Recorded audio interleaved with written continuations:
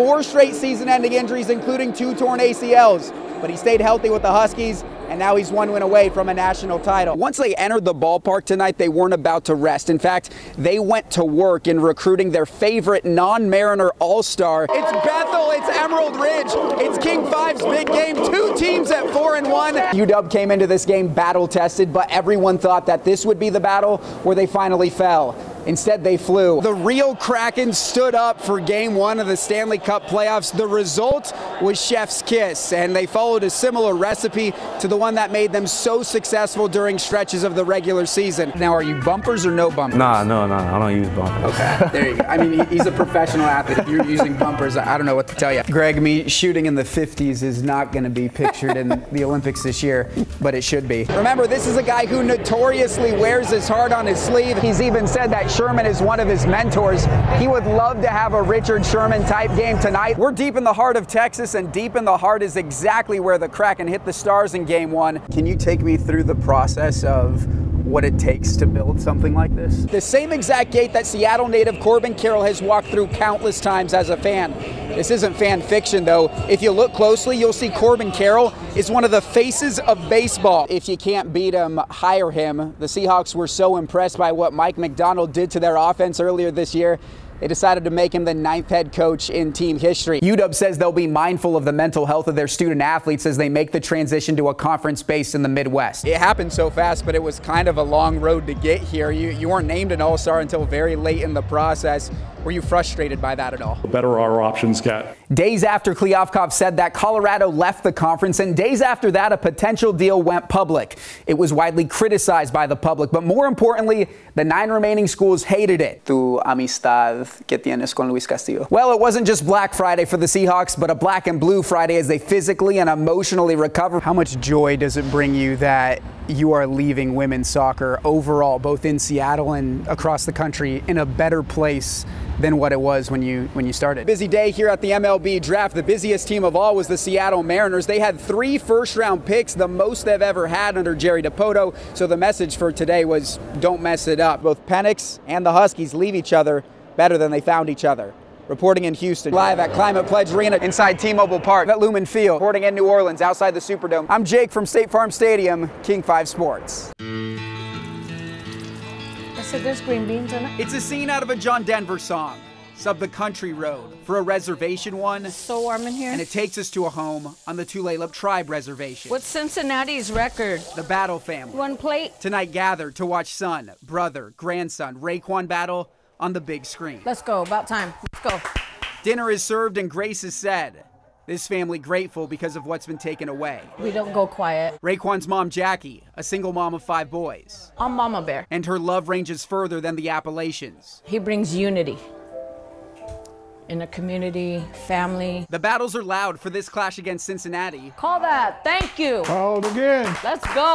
But at the start of the year, they were forced to sit in silence. It wasn't fair at all. Oh, hell no. Raekwon prevented from playing because of the NCAA's 2-time transfer rule. Really hard on us. Just not just him, but as a family. For Raekwon, it was one loss after another. Losing his sport paled in comparison to losing his support system. Raekwon spent his first 2 seasons playing college basketball at UW. He wanted to stay close to home, but that meant staying close to tragedy. She passed away of COVID. Raekwon's grandmother, Geraldine Williams, was 82. Battle then transferred to Montana State after his sophomore year, but he couldn't escape the reality of the reservation. Losing family members to drugs, alcohol. His best friend, who I took in as a foster kid, who's my son, passed away, overdose. Fentanyl. Junior Shea was a brother to Raekwon. Raekwon told us in December after Junior's death, he needed to leave the West entirely. I didn't want to kind of stay home and get drowned into the negative aspects of what goes on back over here. More focused away, the further away. Raekwon chose West Virginia because of a shared experience. I ended up meeting, Coach Josh, our head coach. It felt like home, away from home. He grew up on a reservation in South Dakota for a couple years, and that he kind of made me feel a little more at home. But the NCAA made the homecoming feel like heartbreak. And this is a message for the NCAA. Raekwon had to petition to play after he was ruled ineligible. A video on social media said basketball was therapy. The NCAA has already acknowledged my mental health ailment. It hurts to sit on the sideline knowing you know, you're being held back. I was determined to play this year, you know what I mean? And nobody was going to stop me from playing, even if it was the NCAA itself. His call to action reached thousands, making it to the doorstep of the state capitol, where the West Virginia governor rallied behind Raekwon. This kid needs to play basketball. He needs it really bad. A judge then issued a restraining order against the NCAA, and Raekwon returned. Shot from Battle. He had 29 points in his season debut. I felt like, you know, I had a whole army behind me pretty much. 1 month later, this army is ready for battle. Pop that, baby. Raekwon is now West Virginia's leading scorer. His family says it's a familiar sight. He used to make 20 points a game all the time, 30 sometimes. On this night, it was only 10, but 3 of them were magical. Oh! The go-ahead three-pointer, that wound up being the game winner. A win after a series of losses. Clutch. I'm just very, very proud. More than anybody could think. For Raekwon, his new home is almost heaven. It doesn't stop here, it's just the beginning.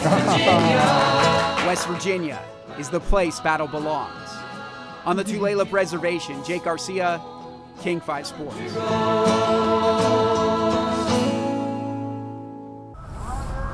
This is the path less traveled at the University of Puget Sound.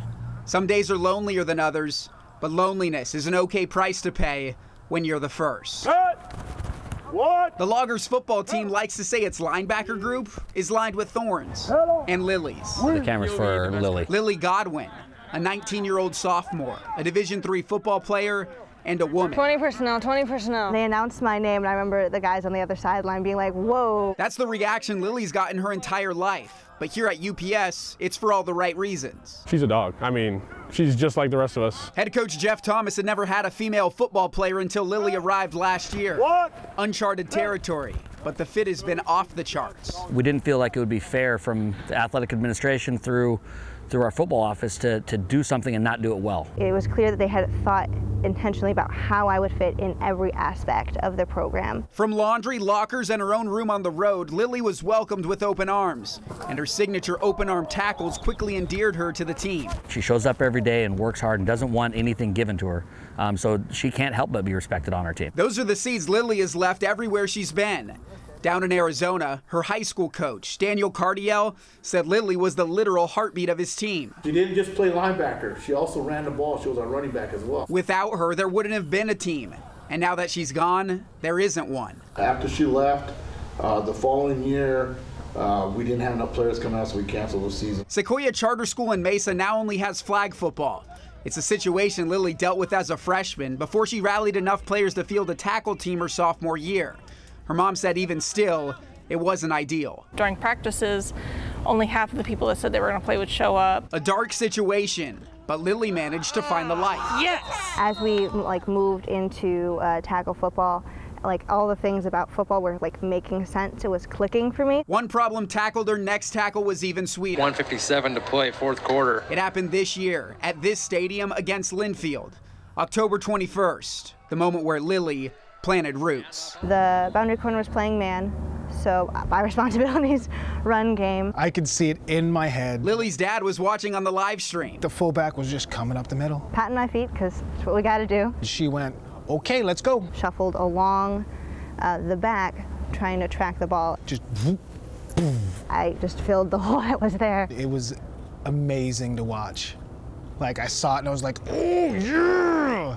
There were a lot of expletives. Dwight was going through all the feels, and for good reason. It's my daughter's first tackle in a college football game. Yes, that's awesome. Not just a first for her, a first for everyone. I am the first woman to make an unassisted tackle in NCAA football history.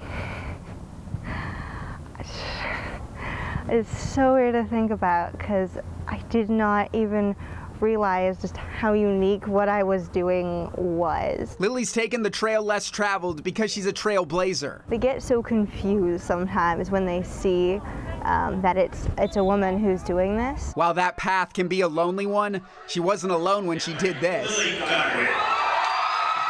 They all loved it. The whole stadium went absolutely crazy. And that made all the difference. Lily was the first. She knows she won't be the last. I would love for it to just get to a point where it's just, oh, it's a girl, and you just like move on. It's just a natural thing. At the University of Puget Sound, Jake Garcia, King 5 Sports.